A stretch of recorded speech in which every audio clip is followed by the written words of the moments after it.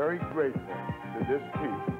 This team holds a special place in my heart and in my memories. You've come further and done more than a lot of the more talented teams that played at DePaul. I'm very proud of you. Win or lose, I'll still be very proud of you. We have great competitors. We know that we don't have the superstars or the All-American basketball players. The way we have to win is we have to play with more intensity, more determination than any team we play. Otherwise, we're not going to win. We're not going to win on talent alone. This isn't the team when we had the superstars where we could get by on talent. Now we have to fight, scratch for every game we're going to win. And this is a team that surprises me whenever they do out on the court. Some nights they look great, and then again we're very mediocre. But when we're playing well, we're a fine ball club. Ray Meyer's 42nd and final season as head coach of the DePaul Blue Demons was launched at the Metro Center in Rockford, with Northern Illinois supplying the opposition. The stronger and quicker DePaul team took command early and continually beat the Huskies to the ball and down the floor. Illinois State visited the Rosemont Horizon on December 3rd for what proved to be an historic occasion. Sparked by an extraordinary second-half performance by freshman Dallas Comegys, the Blue Demons rallied for a 69-66 triumph, giving the coach his 700th career win. The December 10th showdown with Georgetown featured a battle of two undefeated and nationally ranked teams. Led by All-American center Pat Ewing, the Hoyas galloped to a 15-point first-half lead. But what surfaced in the second half was a development that would become DePaul's trademark in 1983-84, the capacity to overcome any obstacle. Stimulated by a roaring sellout crowd, the Blue Demons responded with a thrilling two-point victory. Fittingly, it was senior co-captain Jerry McMillan who sealed the triumph with two last-second free throws.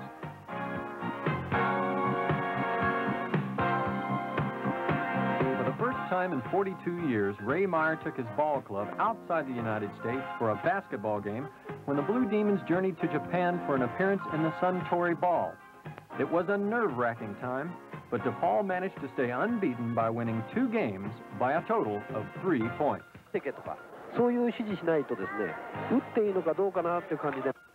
Purdue supplied the opposition when the Blue Demons returned to the States, and DePaul was equal to the challenge. Junior co-captain Tyrone Corbin had a sensational game and was unstoppable in the second half. A West Coast swing in early January included a visit to St. Mary's that almost ended in the upset of the year. However, the determination of the Blue Demon players won out again, and DePaul escaped with a 2-point win. The national television cameras were in place when UAB visited the Horizon in mid-January, and the Blue Demons put on a show that brought down the house. An awesome 40-minute effort lifted DePaul to a 35-point victory and assured the entire country that Ray Meyer's band of fierce fighters were indeed for real. The Blue Demons rolled to their 13th straight victory and soared to number 2 in the wire service poll. Yeah, the basketball players are coming. Where's Marty Embry? Can you say Marty? Marty Embry here? Dallas Comegys. Dallas Comegys. What about Lamone Lampley? Is he here? He's not here? But I think the Georgetown game. I think when we got behind and Kenny Patterson and Tyrone Corbin, those kids just said, we're not going to lose. That second half, when they gutted it out against obviously a great basketball team, I really thought that in my moment, or in my mind, that was the moment I said, this is an excellent basketball team. First of all, they believe that they're unbeatable at home. That's one of the reasons they're unbeaten at home. The other thing is the crowd. We have a crowd that can get behind this team and can intimidate opposing teams. So I think the crowd and the fact our kids just believe they're not going to lose. In the minds of many basketball experts, DePaul's winning streak would surely come to an end at UCLA on January 28th. Instead, what happened almost made Pauley Pavilion history. The Blue Demons so dominated the Bruins that when the final buzzer sounded, UCLA had absorbed its second worst beating on its sacred home court.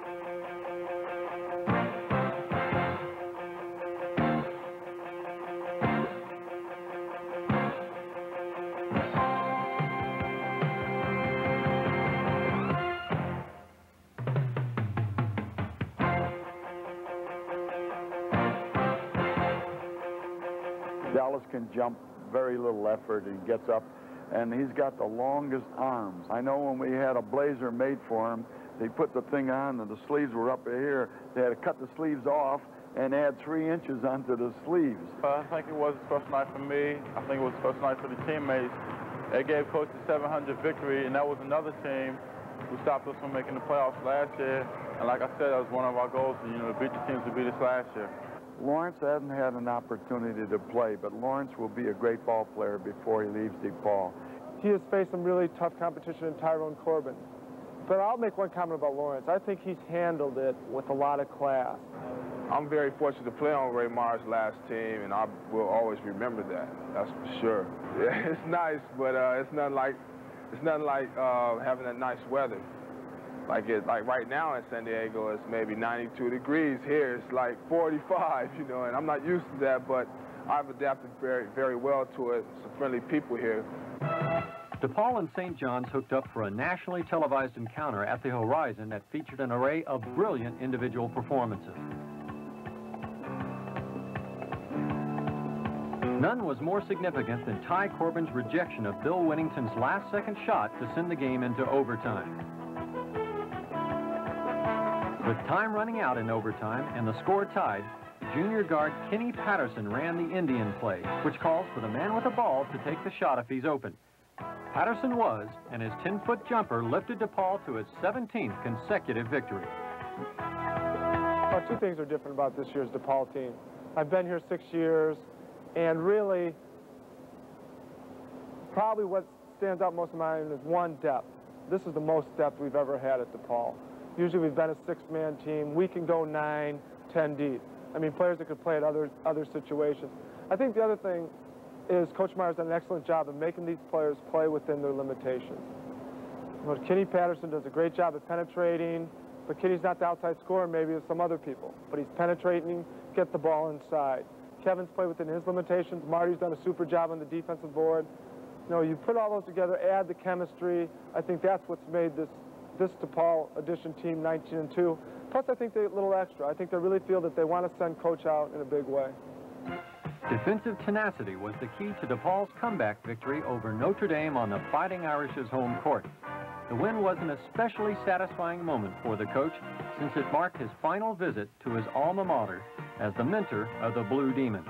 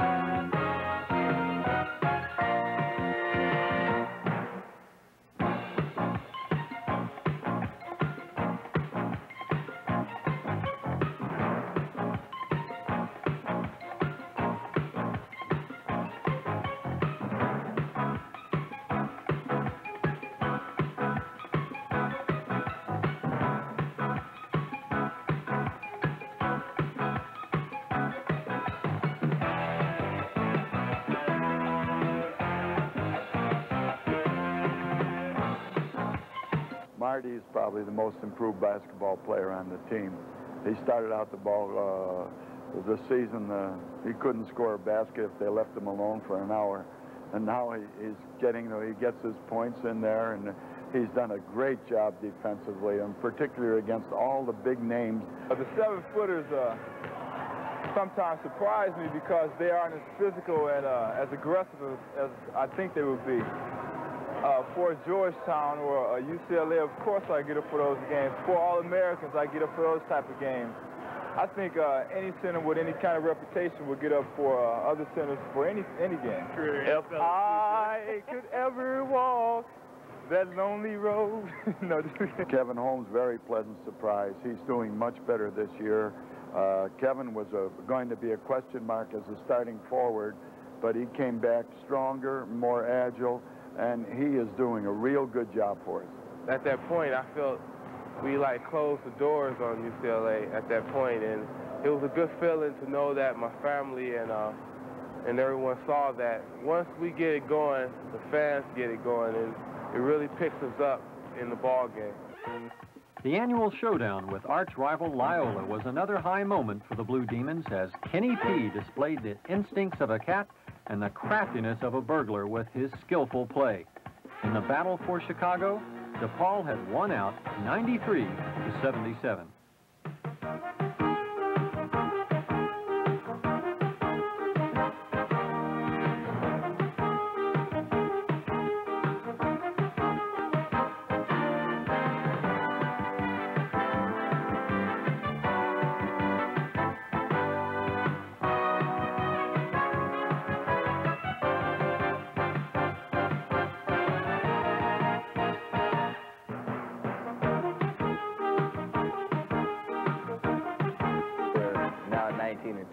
And we've won some big games like Georgetown, St. John's.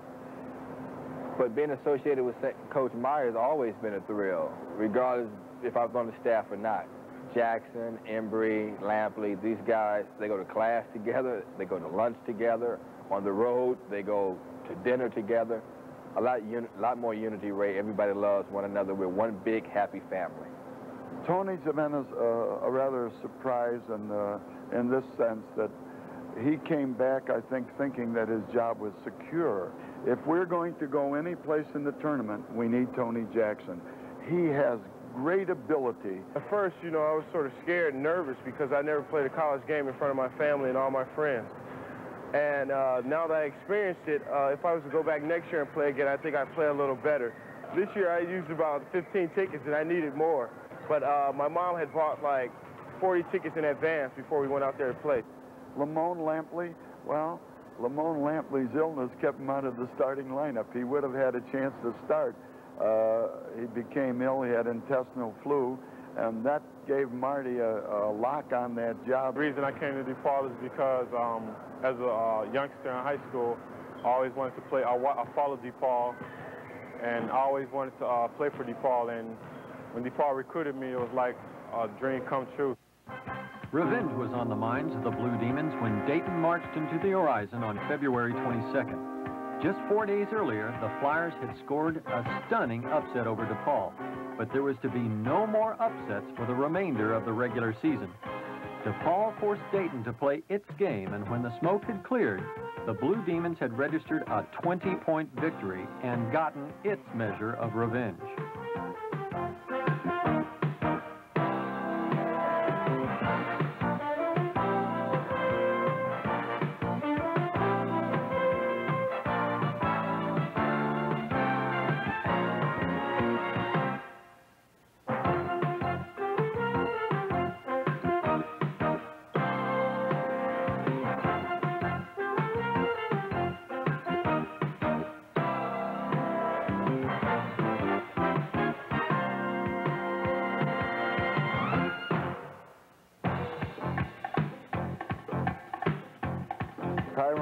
Is probably one of the most underrated basketball players in the country.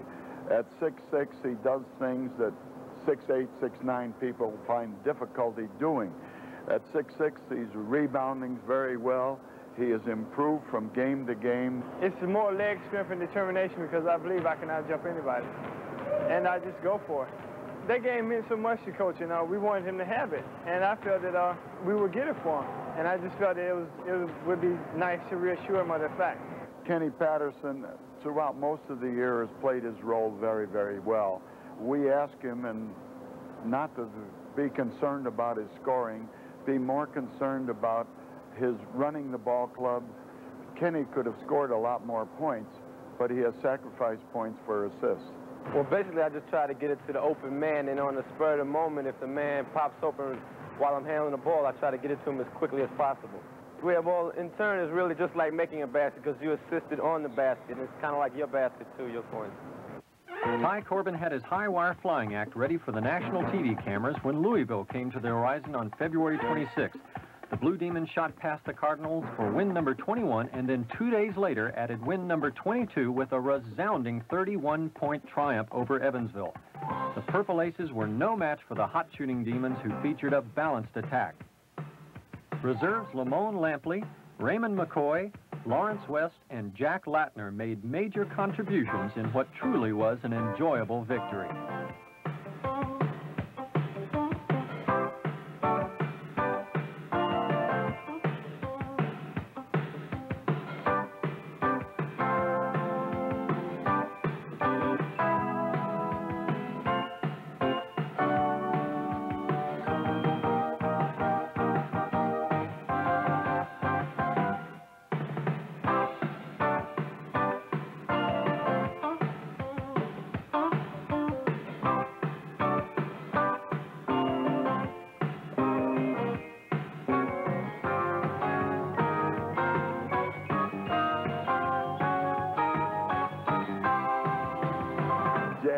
Jack is one of my favorites. There's a boy that we asked to come out to help us, and he's done a real good job. And the surprising thing is, he's getting to be a fine basketball player, and we never figured that.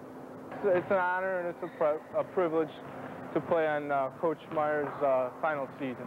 Yeah, there's a few guys.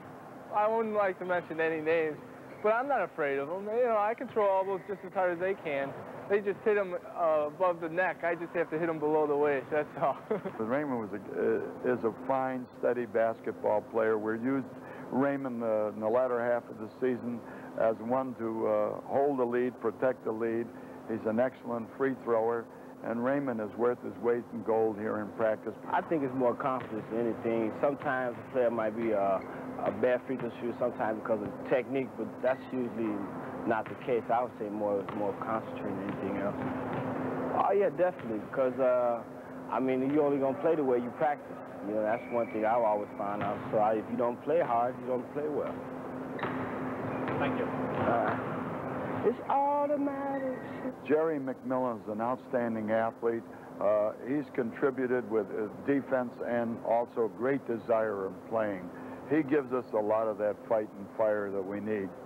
Well, you know, when I get hot, it's just that I'm hot, and every time I get the ball, I want to shoot it. If Coach let me, you know, I prefer to shoot it from half court. Maybe he'll go win it. He'll start laughing, and we'll play a little better. But it's just that when I be shooting the ball and everything, I just try to, you know, shoot with confidence and just make all my shots and just have a good game and just win for him.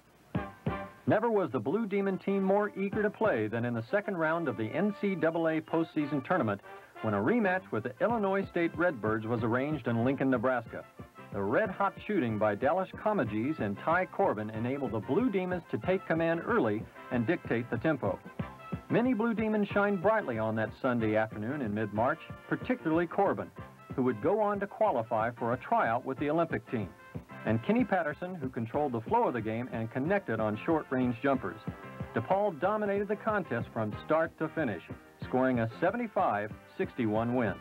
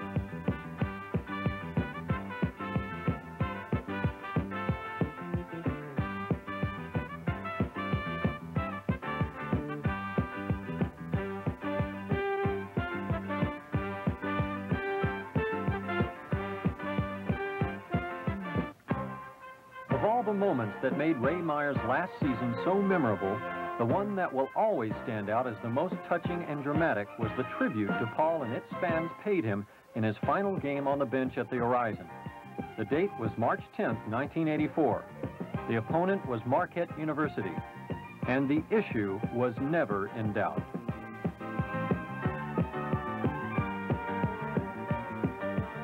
I started with a win in Chicago. Now I want to finish a win in Chicago. That closes the book on the final chapter, the 42nd season and the 1984 DePaul Blue Demons. We look forward to the leadership of Coach Joey Meyer, the start of another basketball legend, the 1985 Blue Demons, and a national championship.